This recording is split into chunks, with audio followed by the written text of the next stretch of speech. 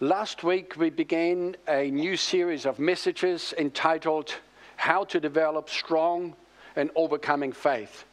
And as I've said, that many of you have heard teaching on the subject and the concept of faith before, but some of you have not. For those of us that have heard it before, these things are a refresher. For those of you that have not heard it before, it'll help you to lay hold of some things, that there's more than what meets the eye, as they say. There's so much more that God wants to do in and through us, and it can only be done by faith.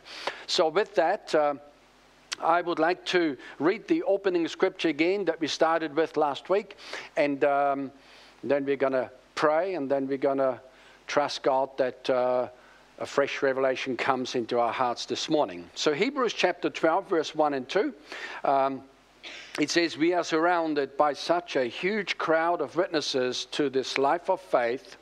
Let us strip off every weight that slows us down, especially the sin that so easily trips us up. And let us run with endurance the race that God has set before us. We do this by keeping our eyes on Jesus, the champion who initiates and perfects our faith." And so, Heavenly Father, we thank you again for the preaching and the teaching of your word.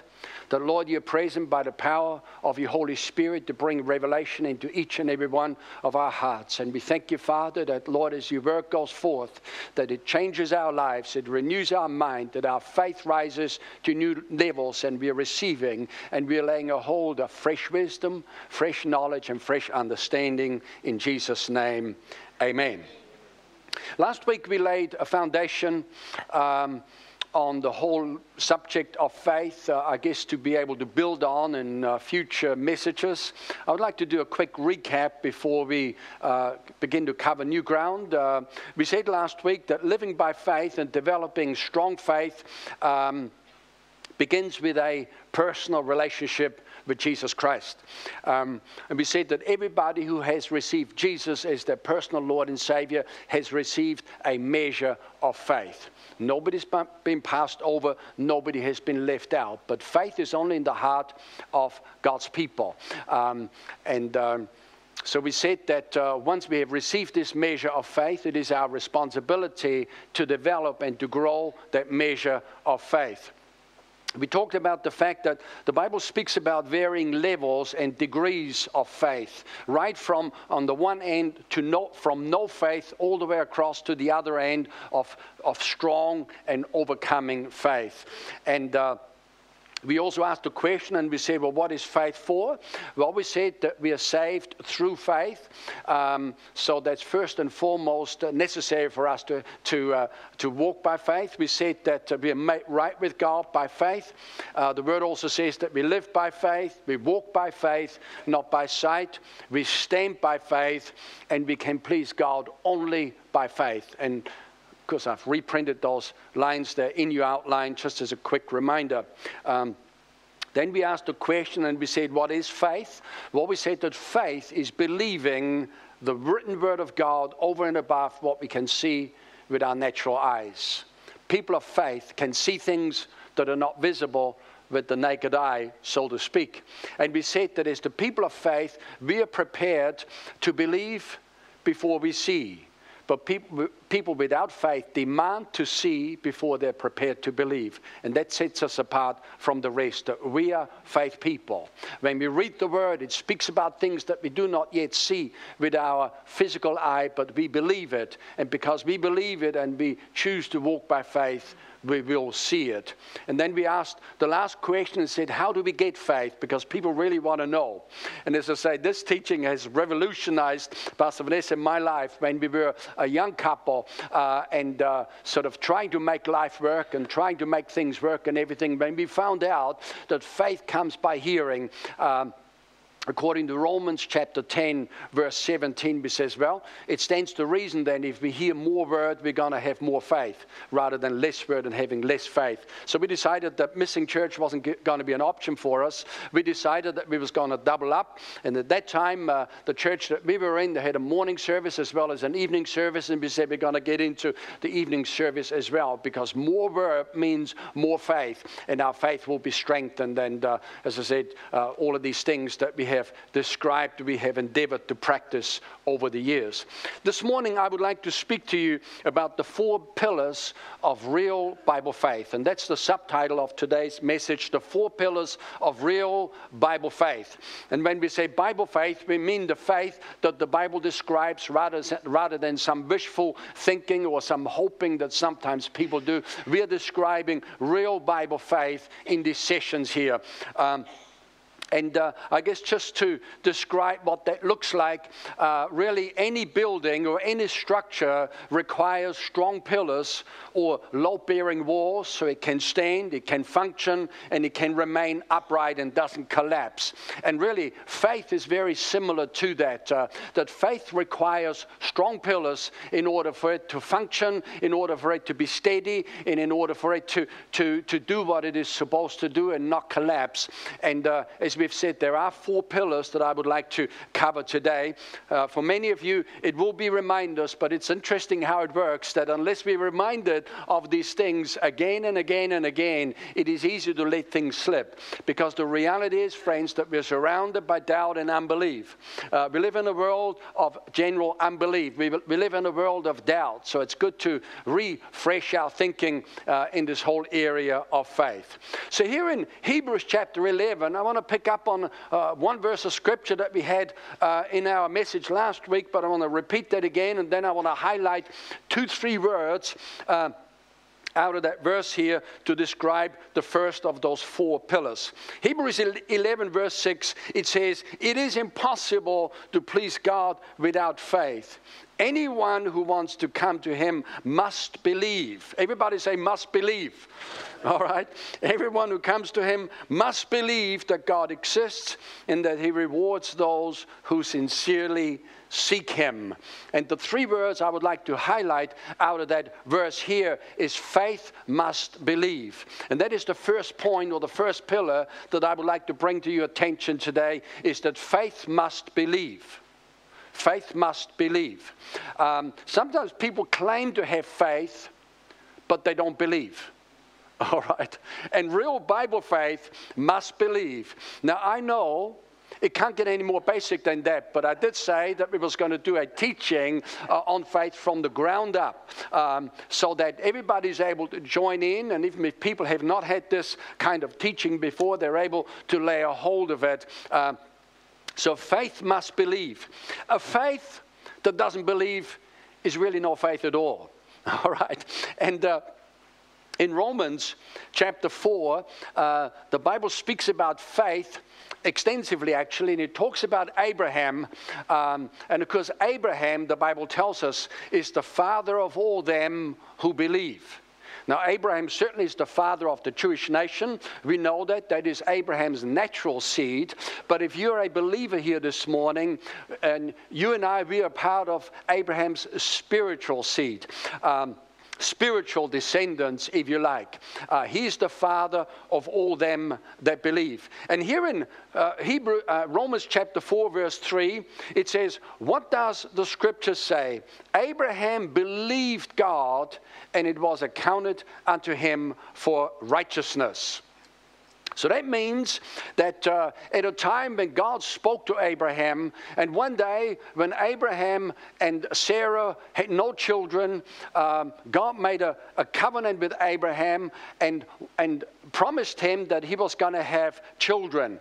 And then one day, God took Abraham outside of the tent, and he says, Abraham, look up. And look at all the stars. He says, if you can count the number of those stars, you will be able to count your children also. In fact, God says, the literal wording was, so shall your descendants be. So shall your descendants be, or this many shall your descendants be. And when God said that, the Bible says that Abraham believed God.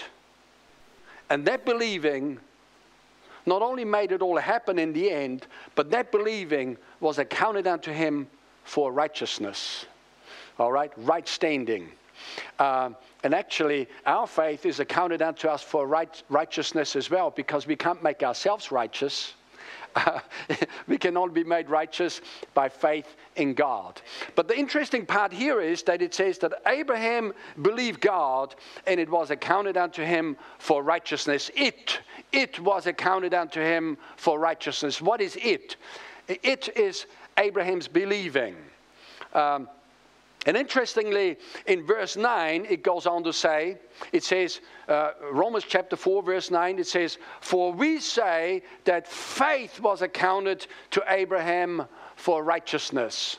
So the Bible uses faith and believing interchangeably. All right? Faith means believing, and believing means having faith. And actually, if we were to go back into Genesis chapter 15, where that incident took place, we have it printed in the outline, but we're not going to go over there right now. But we read over there that it says that Abraham believed in God, and it was accounted unto him for righteousness. And then we read in the New Testament, and it says that Abraham believed God, and it was accounted unto him for righteousness. And friends, here's the point. Faith does both. Faith believes in God, and faith believes God. Again, faith believes in God, meaning faith believes in the existence of God. But faith doesn't stop there. Faith believes God, and specifically, it believes the word that God has spoken. Now, here is where it sets us apart. If we declare and say that we are faith people, there are many people who say they believe in God, but they do not believe the written word of God. All right? So therefore, there's a problem. We're really saying, is this really Bible faith? Because Bible faith not only believes in God, but Bible faith believes God and believes what God has said.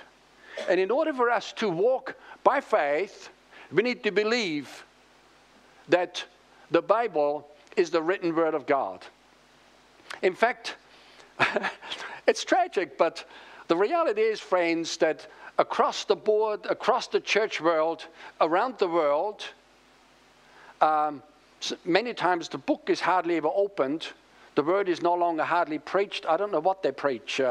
But even if the word is preached from, there are people sitting back and say, well, you know, I believe in God, but I'm not sure if I believe what's written in the book.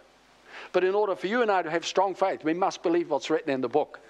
All right, because the written word of God is ultimately what brings faith into our hearts. The Bible says faith comes by hearing, and we discussed that to quite an extent last week. Faith comes by hearing the word of God. It comes by hearing the word of God taught, and it comes by hearing the word preached, meaning the teaching and the proclamation of God's word causes faith to rise in our hearts. So let me say it again. The first pillar when it comes to real Bible faith is that faith must believe.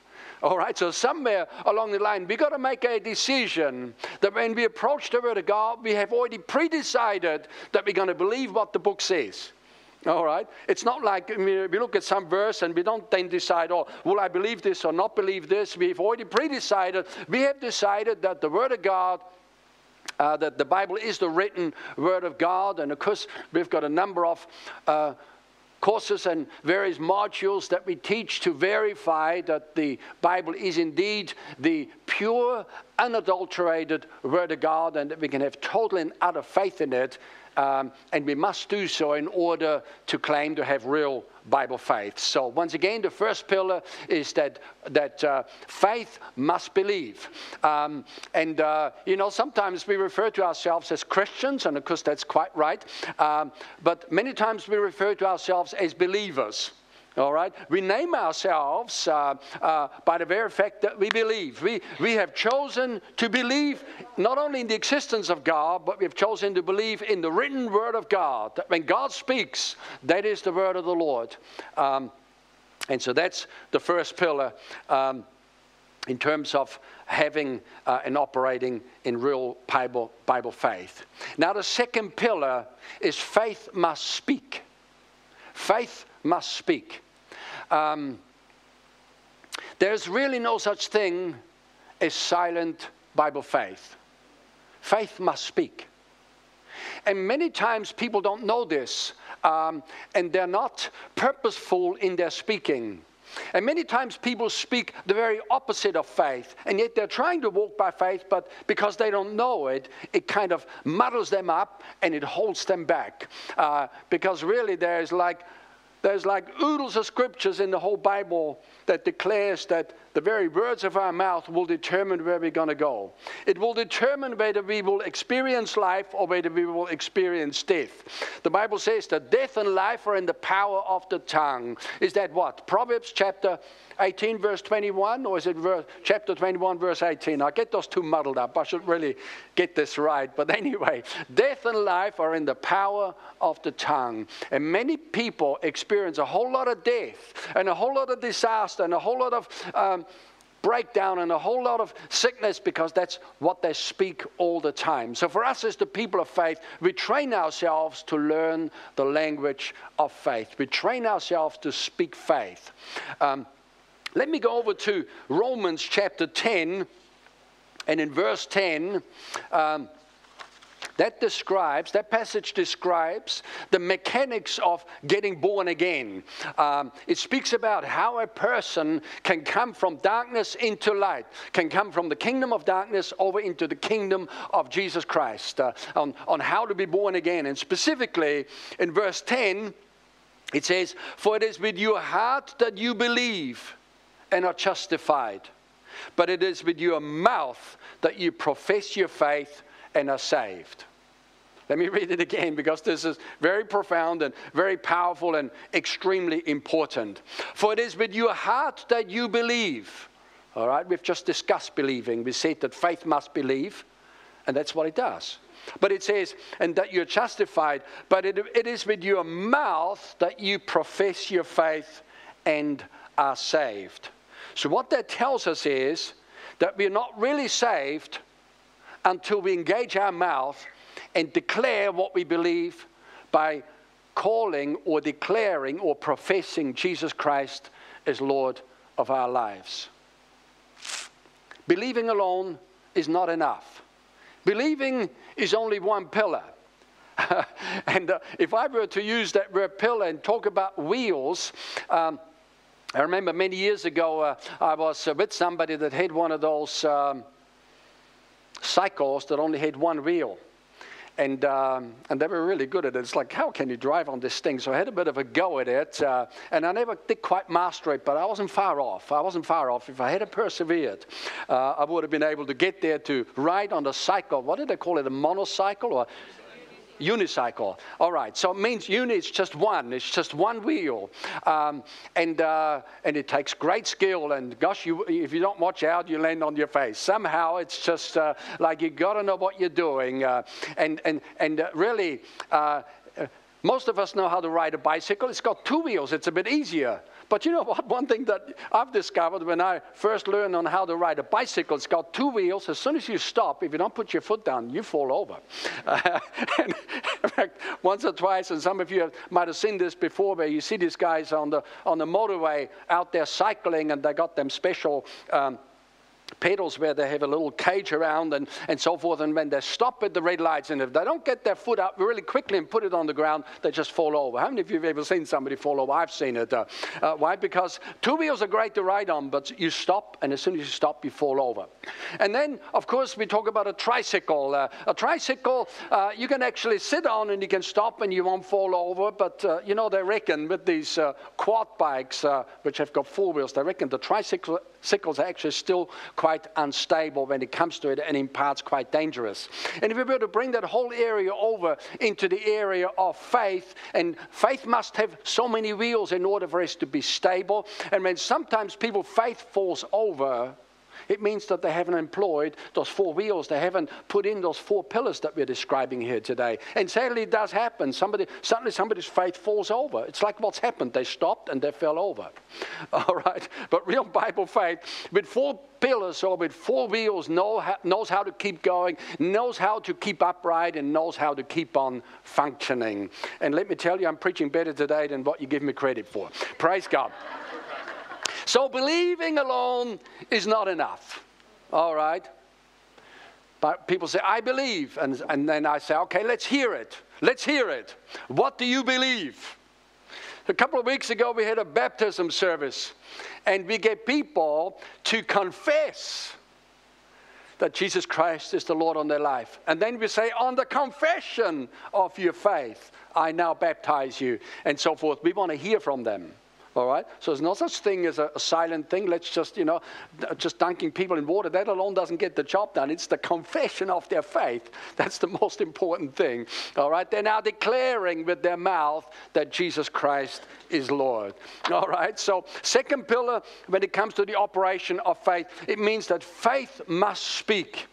Here in 2 Corinthians chapter 4, and in verse 13, Paul the Apostle says, for since we have the same spirit of faith, according to what is written, I believed and therefore I spoke.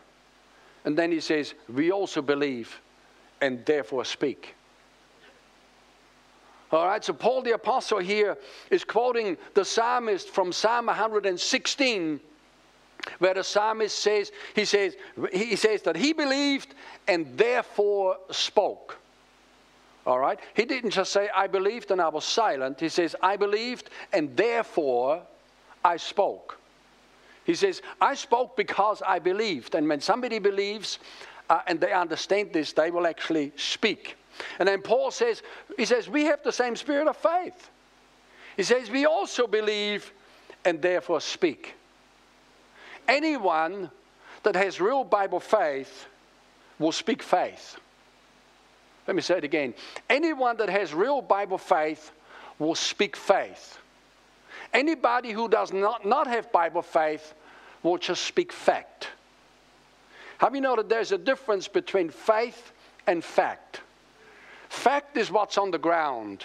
Fact is what we experience. Fact deals with the symptoms, the situations, the problems. How do you know it's not hard to find problems and to just declare what the problem is? Just there's a problem. And then if all we do is declare the problem, all we declare is the disasters, all we declare is what's on the ground, we will keep on getting the same thing, because you see, death and life is in the power of our tongue. And as I say, when Pastor Vanessa and I laid a hold of these truths, we gave each other permission to pull each other up. And we wasn't going to allow each other to speak death. We wasn't going to allow each other to speak doubt and unbelief. And we did it as graciously as what we could with one another. And we didn't always appreciate it, but we said, nonetheless, this is important. Because if we want to go where we believe God wants us to go, we need to work together with this thing. Both of us need to be on board, and we need to move forward together. So somebody said something, goes, oh, no, that's not faith, or is that what you want to have happen? And so we learn to no longer speak certain things. We no longer speak or declare certain things. So for example, we no longer said, oh, I think I'm getting sick. We no longer say that. We would train ourselves to just reword things, and we would say, well, I think I'm standing against sickness here today. I think I'm standing against sickness, so it puts me in charge, rather than, oh, I think I'm getting sick. It means I'm the victim here. We decided we wasn't going to be victims anymore. We decided we was going to have the victory. All right? We would never say things like, oh, I'd like to buy this, but I can't afford that. That's defeat language. That's part of the language of death. So we say, well, I choose not to buy that right now. All right? I choose not to buy that right now, and not today. All right? So in other words, I'm still in charge. It means that I'm still wise about it. It means that I don't just do crazy things, as sometimes people do when they claim to walk by faith and they buy things they haven't got money for and everything. People do crazy things. But no, we said we walk in wisdom here, and we just make sure that our confession is a confession of faith rather than a confession of doubt and unbelief. All right? How do you know what I'm talking about? And gosh, you just got to pull yourself up. And this is like a quest that it takes a while to rid rid yourself of the language of doubt and unbelief, but just declaring fact. But for us as the people of faith, we don't want to just declare fact. It's when we declare fact, we want to use wording that will not put us under the circumstances, that it puts us over the circumstances. All right? Somebody said, how are you doing? And they say, oh, not too bad under the circumstances. Not too bad under the circumstances. Friends, we're not under the circumstances. We're above it. All right? God's put us in charge. God says, I'll make you the head and not the tail, to be above only and not beneath. He says, I've blessed you with all spiritual blessings in heavenly places in Christ Jesus. But you see, it requires faith to declare that. And that's the difference between fact talk and faith talk. When we learn how to declare faith, not everybody appreciates it. Many people don't understand it. But we no longer subscribe to a lot of the things that the devil wants to bring into our lives. It's been said that it's a little bit like, the devil gives somebody a symptom, and somehow, something tries to come on them, and then they say, oh, I think I'm getting sick. And guess what? That's absolutely what's happening, because they've signed with the words of their own mouth. They've now declared, and they've now accepted what the devil is bringing their way. It's a little bit like when a courier comes to your house, and nowadays many of these parcels that they send out, they want a signature. You know what? If you don't sign it, they will take it away again. And so it is. If the devil wants to bring something to us, and we don't sign for it with the words of our mouth, he will take it away again. In fact, if anything, we tell him, we say, I resist you, devil, take it away again. I'm not having this here. I'm not signing for sickness and disease. I'm not signing for poverty. I'm not signing for strife and for division. I'm not signing for a lot of that nonsense that the devil wants to bring into our lives. All right? So Paul says, we also, having the same spirit of faith, as it is written. As it is written. So again, he refers to the written word of God. Paul wasn't making stuff up. All right? He referred to the written word of God. And when we want to have a spirit of faith, we make the written word of God a priority in our lives. He says, I believed, and therefore I spoke. This is what the psalmist says, and Paul says, we also believe and therefore speak. And you see, anyone who has real Bible faith will speak faith. And the best way to speak faith is to say exactly what God says about us. That's the best way to describe, what shall I say about myself? Well, say what God says about you. All right? So I don't call myself a poor old rotten sinner anymore. I declare that I'm the righteousness of God in Christ, because that's what God says. All right? 2 Corinthians chapter 5, verse 21. God says I'm the righteousness of God in Christ, so that's what I declare. All right? So I no longer say I'm hoping to go to heaven, but I declare that I'm saved and that I'm on my way to heaven. That absolutely there's no further any dialogue or any discussion or any, negotiation around that. Once we are saved, we are saved. Bible says, let the redeemed of the Lord say so. Let him say so. Let him not waver. Let him not say one day, oh, I think I'm saved. The next day, oh, I'm not sure if I'm saved. No, I'm saved. All right. And then we say what God says, and God says that we have been healed by the stripes of Jesus. Now, I know what's happening on the ground, that sometimes we're dealing with fact, that there are symptoms there, but our confession is not the symptom, and the fact that we're dealing with on the ground, our confession is the faith. Our confession is what God says about us. So we say, I'm healed by the stripes of Jesus. And people say, oh man, I'm so hard up. Everything is so hard. Everything is so difficult, and I can't pay my bills and everything. We no longer say that. We say, I'm blessed with all spiritual blessings in heavenly places in Christ Jesus. And really, some of that necessitates us knowing the Word. If people don't know the Word, they don't know how to confess. This is one of the reasons why we write the Word down and we put it into outlines. And this is why we stream it out to the whole wide world, and we help people. We got stuff on our website and everything, and we got it on our app and everything to get the Word out. So at a moment's notice, if you choose to, let me say it again, rephrase that, if you have somehow lost the outline, you can always find it again and pull it back up again, and all week long feed your own faith rather than just feeding on the facts and just confessing the facts. All right, so we say what God says. Faith speaks the desired end result. Faith speaks the desired end result. It may be a fact that I'm standing against sickness and disease. It may be a fact. But I speak the desired end result, and that is this, that I'm healed by the stripes of Jesus. All right. Truth be known, before I got up here, I wasn't feeling all that great. In fact, I had to go outside and just rebuke the devil a little bit. So somehow, I don't know what went on, but sometimes, the devil tries to come in sideways and distract us and everything. And so I'm not saying, I think I'm getting sick. Can anybody else preach today? It says, no, devil, you take that rubbish away. I'm not receiving it. I resist you in the mighty name of Jesus. I declare the victory over sickness and disease, over the devil, and I declare that no weapon formed against me shall prosper. And once we learn the word, once we know how to arm ourselves with the scriptures, it becomes a whole new ball game. It becomes an enjoyable ball game. Then life becomes enjoyable when suddenly you're indeed the head and not the tail. When suddenly you're above only and not beneath. People talk about the ups and downs. We should say we only have ups and ups rather than ups and downs. Okay. Turn to the person next to you and say up and up. Up and up. Faith always says what God says. So we learn to search the scriptures. What does God say about me? Quick summary of what's helped me when we first learned this. 3 points, and if you can memorize those, then you put your streaks ahead. Number 1, you say, I am who God says I am. Number 2, I have what God says I have. And number 3, I can do what God says I can do. All right? Number 1, I am who God says I am. Number 2, I have what God says I have. And number 3, I can do what God says I can do.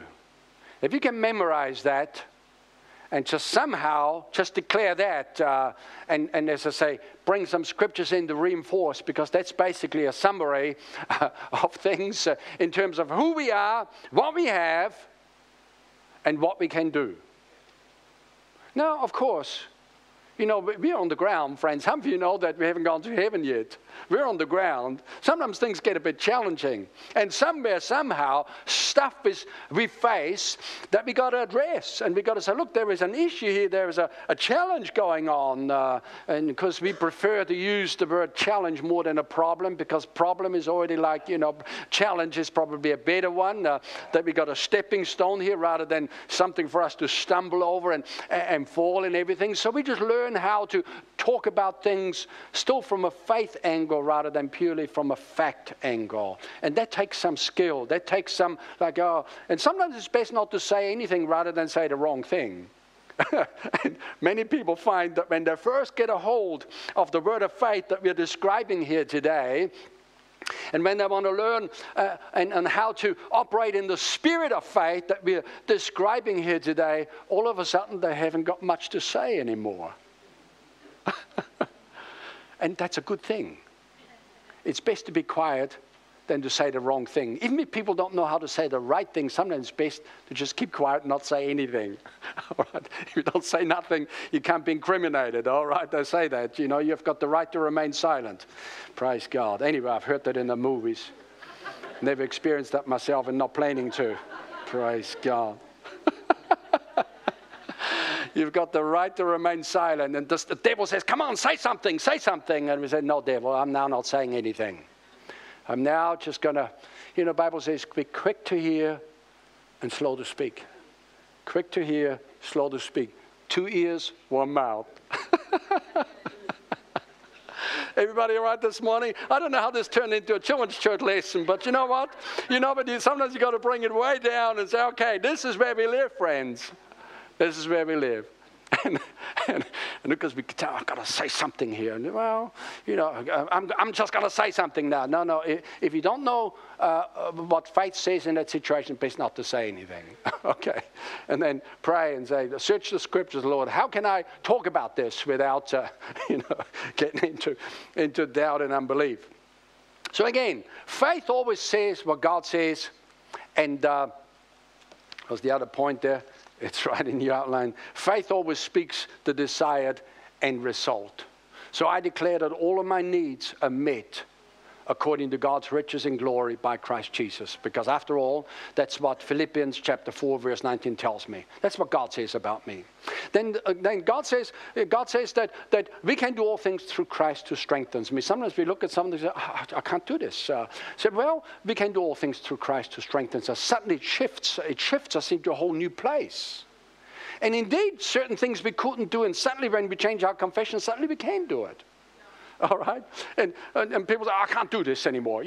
Well, it's amazing what we can do if we set our mind to it and if we choose to do things by faith. Sometimes, I said this before, but faith is not just made for the tough days.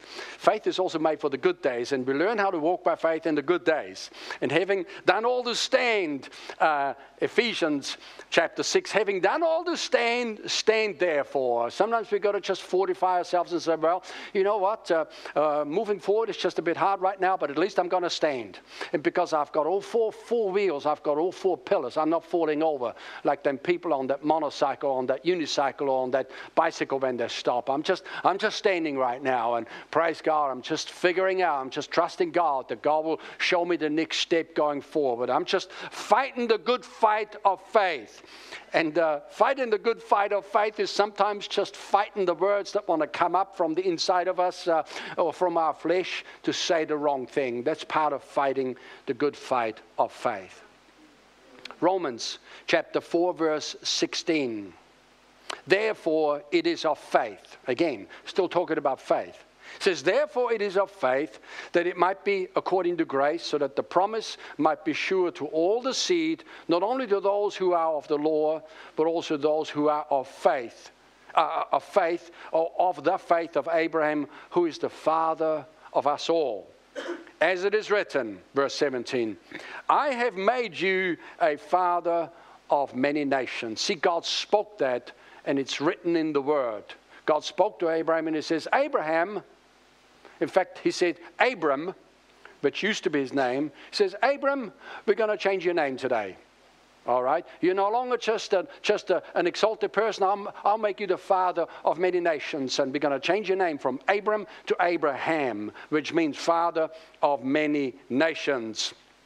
It goes on to say, in the presence of him whom he believed. God, who gives life to the dead and calls those things which do not exist as though they did. Like, wow, it's just all in here. You know, the Bible tells us that God also operates by faith. And God calls those things that do not exist as though they did. And when we want to walk by faith and we want to say the right thing, we need to get our head around this and our heart around it and say, how can I speak about things that do not exist as though they did? So we speak about the fact that we're healed even though we may be experiencing sickness right now. We speak about the fact that we are prosperous according to God's word, though we may be struggling to pay our bills right now, but we have to learn to walk by faith. The God who gives life to the dead and calls those things that do not exist as though they did. King James Version says that God who gives life to the dead and calls those things that be not as though they were. Calls those things that be not as though they were. What is that? It's walking by faith. It's learning to speak about things before we see them with our physical eyes. It's learning to speak about things that we see in the Word before we fully experience them in our circumstances and in our situations. You see, Abraham, God promised him that he was going to have descendants. And because things weren't happening, he got into the flesh. In fact, Sarah said, look, it says it's not happening. Why don't you go and take one of our servant girls there and have a child with her, so at least we can have an offspring. And that was not entirely uncommon in those days. Surrogacy, I suppose you might call it. And Hagar, the servant girl, brought forth a boy, and they called him Ishmael. You know, I don't mean to dwell on this too much, but you know, if these two hadn't gotten into the flesh over it, we wouldn't have the problem in the Middle East that we're having today. Just a thought. Just a thought. So they bring forth that boy called Ishmael, And then when God says to Abraham, he says, Abraham, we're going to change your name. I'll make you the father of many nations. And Abraham says, oh, long live Ishmael before you. And God says, no. He says, yes. He says, I've heard you. I'll bless the boy. And he's going to have 12 sons, and they're going to be 12 princes, and so forth and so forth. But he says, in your son, he says, your son is going to be the son of promise. So when he says, I'll make you the father of many nations, he says, you're going to have a child that you haven't even produced yet. And so the deal's this, that God called Abraham the father of many nations before he even had conceived Isaac. God already spoke the desired end result before Abraham and Sarah had even come together. And that's something that we have to learn to do. We have to look at the Word and say what the Word says as though it's true, which it is, and as though it had already happened, and it wants to happen, but we've got to declare it. Remember salvation when we started out way back on this one point, and I know I'm laboring this point a little bit. People are not saved until they confess their faith.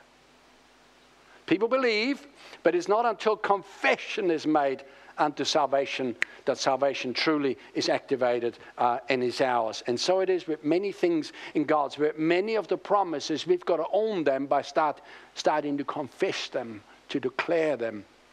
And so sometimes I'm very purposeful about declaring certain things because I want to speak faith. And I want to declare things. I declare things that God has promised me. And there's like promises galore. And sometimes I do just random.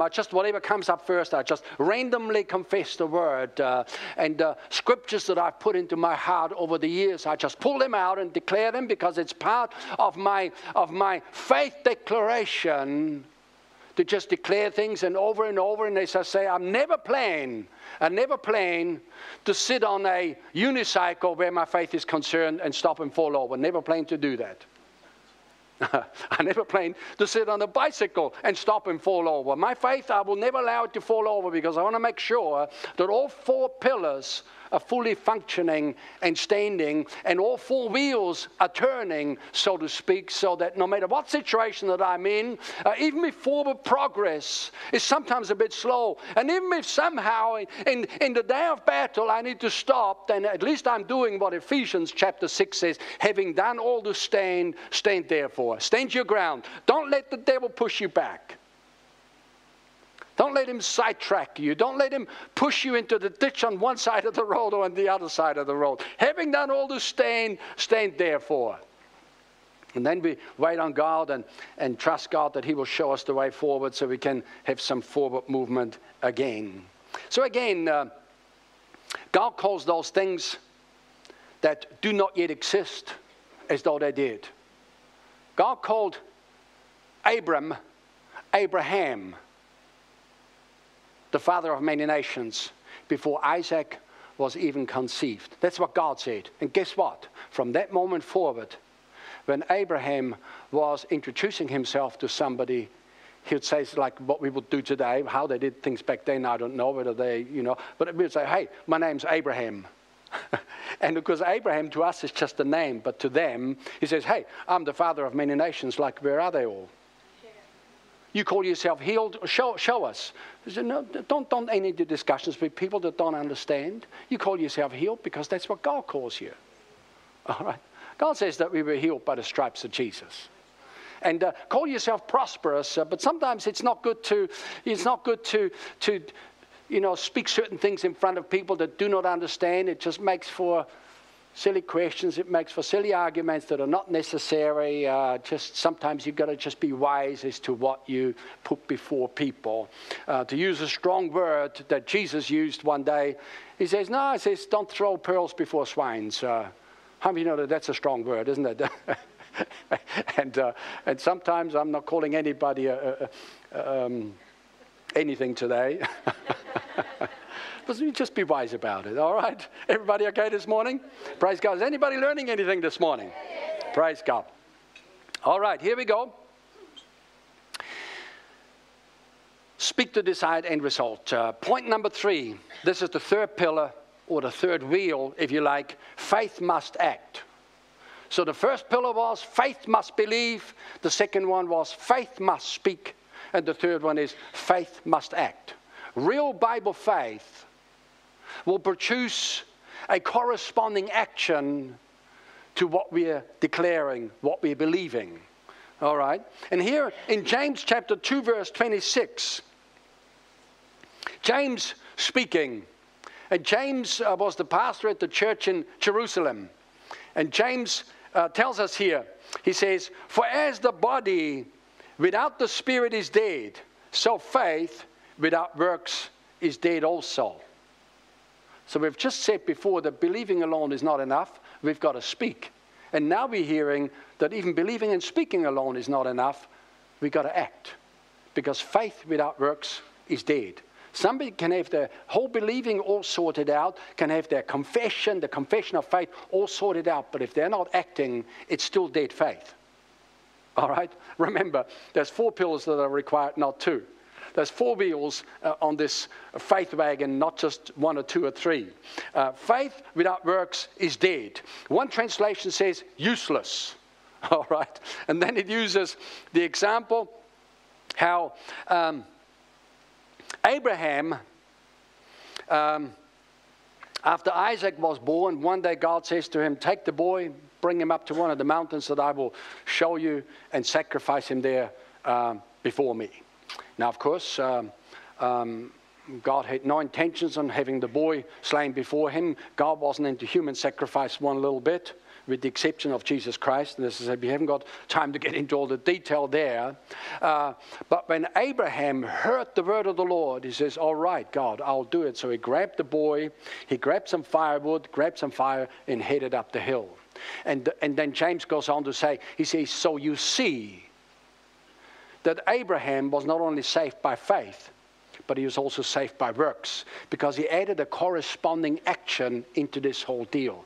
And when we read the word, when we see the word and we start believing it and we start confessing it, we need to add action into this whole thing. James furthermore uses Rahab, the prostitute in the Old Testament, as an example. She says, "You see how she hid the spies when they came, and as it were sided with the right people," says how her faith saved her. And he spoke about that action that she produced along with hearing the word of the Lord. They told her who they were. And she believed the word of the Lord, and rather than having them exposed and having them dealt to, she realized that these people were sent by God, as it were. So she sided with them, hid them, and then sent them away another way, and so forth. And it was her action that saved her. So that's the third wheel, or the third pillar, that faith must act. You see, when the word tells us that we are to praise and worship God, then praise and worship God we will. We no longer negotiate. When the Bible says rejoice always, and again I say rejoice, we rejoice always, and again we say we rejoice. We no longer start negotiating. It's like, and I know the devil wants us to question, the devil wants us to question it, and the flesh wants us to negotiate and say, "Yeah, I know what the word says, but I'd rather be miserable right now." No, the word says rejoice. And again I say rejoice. We add faith action to everything that we read and everything that we believe. All right? When God says that we're to honor him with our substance and with the first fruits of all of our possessions, then that's what we do, because that's what our faith action. If we really want to enter into the super abundance that God has for us, we've got to do what the word says regarding finances. We no longer negotiate.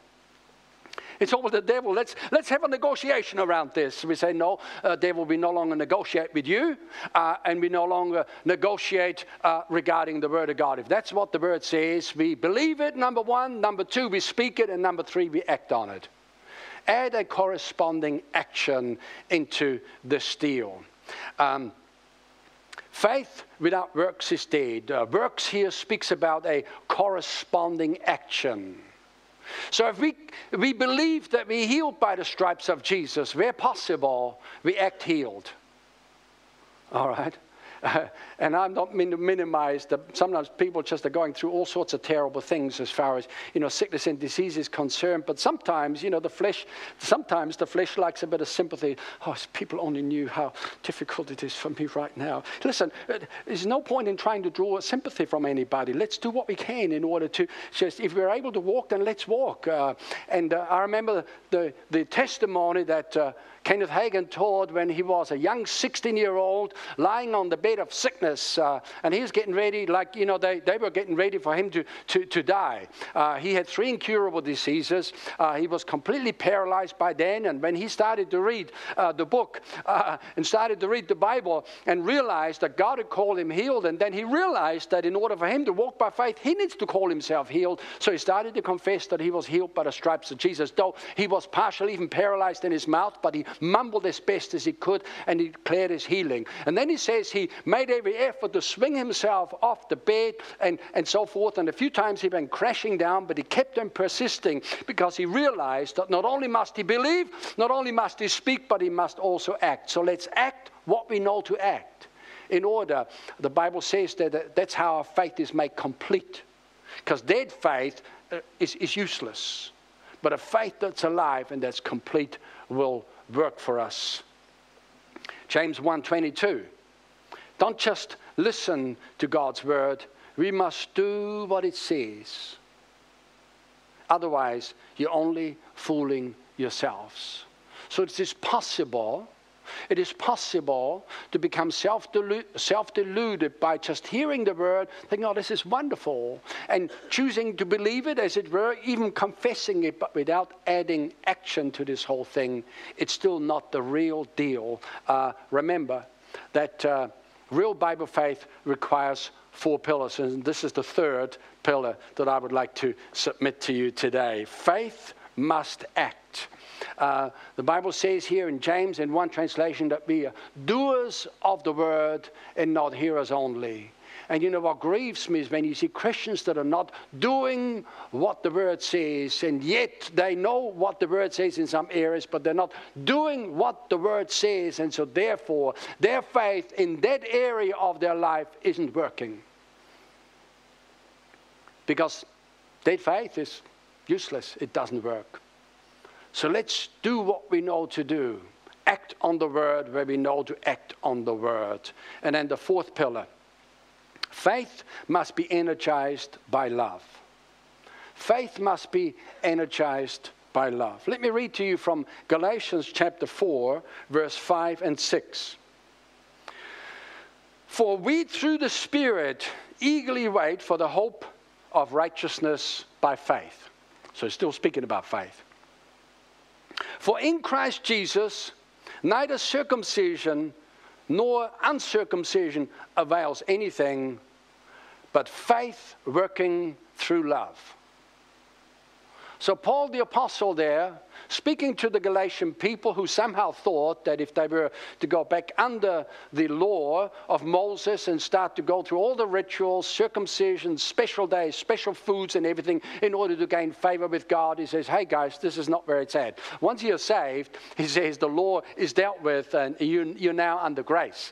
And he says, so in Christ, circumcision doesn't avail anything. And other people say, well, let's not do anything. It's like uncircumcision. Well, actually, that doesn't avail anything either. It's only faith that avails anything before God. And of course, faith does more than just sit there and say, I believe it. Faith speaks, faith acts. And now the Bible tells us that faith energizes our love.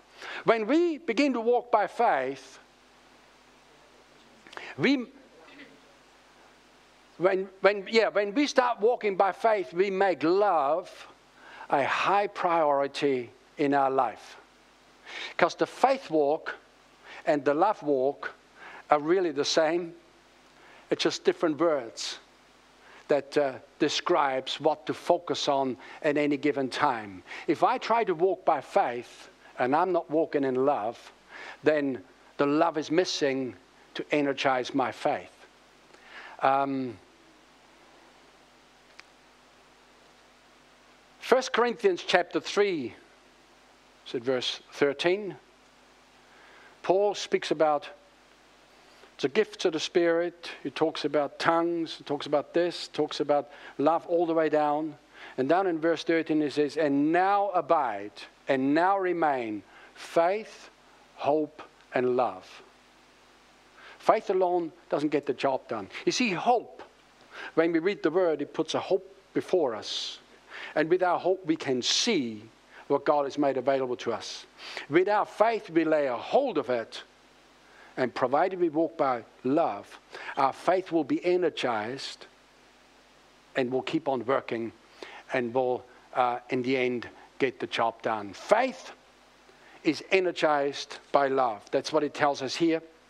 In the Amplified Translation again, in verse 6, it says, faith is activated, energized, and expressed and working through love. Faith is working through love. Faith is energized through love. So what does that mean? Well, when people get all out of sorts and they get out of love, they get offended, they get into strife, into gossip, they're not faith people.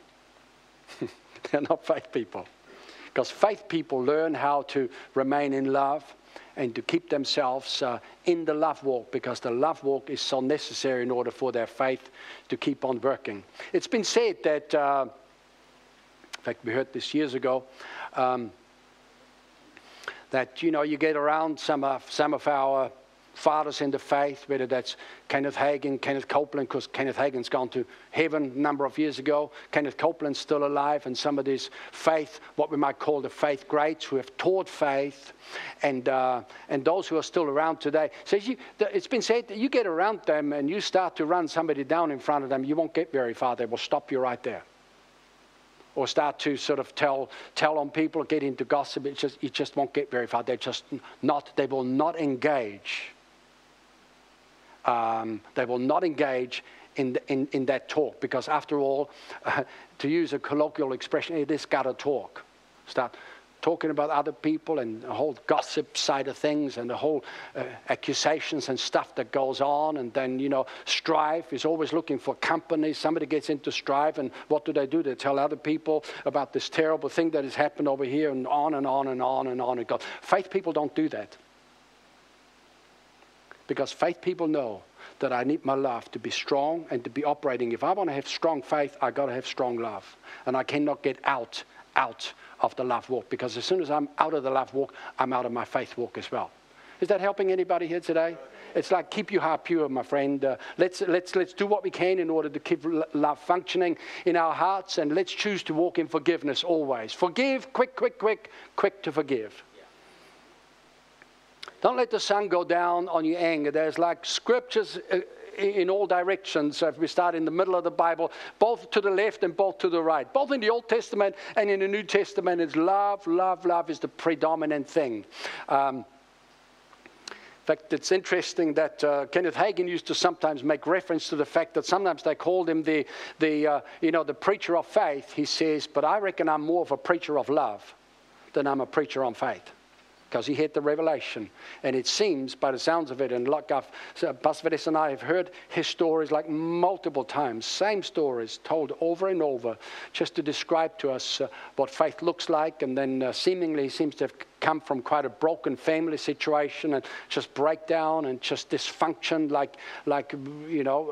we would have a hard time to imagine. Yet he said he decided to love everybody. He wasn't going to get on the bandwagon with this side of the family or that side of the family or that side of the family. Things were splitted and splintered and what have you. He said, no, I'm going to walk by faith here. And he just tell people, look, I love you. And just decide that he was going to walk in love. And somewhere we've got to make a decision. We're just going to let things go. Bad stuff's gone down in most people's lives. And if it hasn't yet, my friend, get ready. Somewhere something's going to happen that will give you and I the opportunity to tick us off and to get offended and to get out of love, because the devil will make sure of it. And people being people, sometimes it's just what happens. So let's just make a decision right now. We're going to just walk in love regardless. We're going to keep our hearts free from offenses. Guard your heart with all diligence, for out of it flows the issues of life. Guard your heart. Guard your heart. Don't just guard your head, guard your heart. Because with the heart man believes unto righteousness, and with the mouth confession is made unto salvation. Faith is not of the head, faith is of the heart. So guard your heart. Where do offenses happen? They don't happen in the head, they happen in the heart. All right. Praise God. What are the 4 pillars of real Bible faith? Well, number 1, faith must believe. Number 2, faith must speak. And number 3, faith must act. And number 4, faith must be energized by love. And friend, we take these things on board, it'll take our faith walk to an entirely new level. Let me just close with a word of prayer and just allow God to perhaps minister to people's hearts here this morning, and just whatever is going on in your life right now, you know it, or at least you know part of it, but God knows it all. And what's happening in your circumstances, and things are difficult. I appreciate that sometimes things get very difficult. But though by faith, the Bible says that many are the afflictions of the righteous, but out of them all the Lord delivers us. God has a deliverance for you, my friend. God has a breakthrough for you in your particular situation. Praise God. Father, we commit this word to you that we've heard this morning, the word that we will take into our small group environment, and Lord, have a discussion in regards to how we can best encourage each other to implement this word, to keep on doing the word regardless, no matter what. And I pray, God, that there be a revelation of everything that we've discussed here today in each and every one of our hearts. That, Lord, we were not here this morning to receive information. We need revelation. Thank you, Father. The truth is revealed to us, that the eyes of everyone's understanding is enlightened and open. We can see things we have never seen before. You pointed things out, Lord, not only through the preaching of the word, but by the power of your Spirit. And friend, just as I'm praying, God's been speaking to you all morning. And not just through the teaching of the word, but God specifically, by the power of his Spirit, makes this word applicable to your life, to your situation, to your circumstances. Where you're at, God made that very applicable in your life right now. So if there's any area where perhaps you know that you need to make some adjustments, that you know that in an area, perhaps an area where you've not been a doer of the word, and suddenly you realize, I must become a doer, and I'm making a decision to do so right now. Or perhaps in an area where you've been trying to walk by faith, but you've been speaking the wrong thing ongoing. You've been speaking death instead of life. Whatever that looks like to you right now, just make a decision that you're going to be one of those faith people, that you're going to absolutely walk into or step into high faith. Praise God. And that perhaps in an area where you might have held and harbored unforgiveness towards somebody, and you chose to be ticked off ongoing rather than forgive and to let things go. Maybe that's an area for you to address this morning, and God will help you. God helps us all right now to let these things get settled in each and every one of our hearts.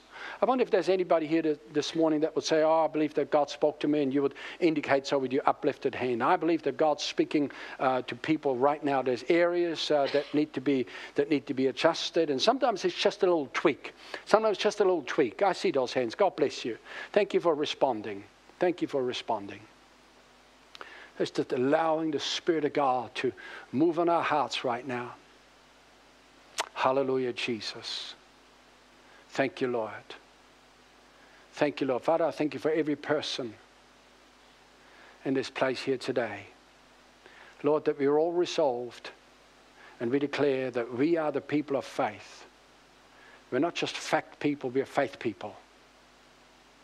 That we choose to believe, and we choose to speak what we believe, and we choose to act on our faith, and we choose to walk in love. The best faith action that you and I can have, my friend, is to walk in love towards people. That will really be all around the best faith action. Praise God. Hallelujah, Jesus. Wonderful Jesus. Wonderful Lord. Lord, we believe in you, in your existence, but we also believe the word that you've spoken. Thank you, Lord, that our faith rises to new levels. that you've called us to run and not be weary, to walk and we do not faint. They that wait upon the Lord, they shall renew their strength, the word says. I'm sensing that strength is renewed right now. Some of you have found things difficult in the last while. Your strength is renewed right now as we are standing in the presence of God. Faith is renewed right now. Love is renewed right now. Hope is restored right now. Some of you have had a faith project and it's taken a long time and you haven't yet seen what you've believed. And God wants you to know that don't let it go. Just hold on. Just hold on. Be persistent. Be persistent. Hallelujah, Jesus. Thank you, Lord, that we can do all things through Christ who strengthens us. Hallelujah.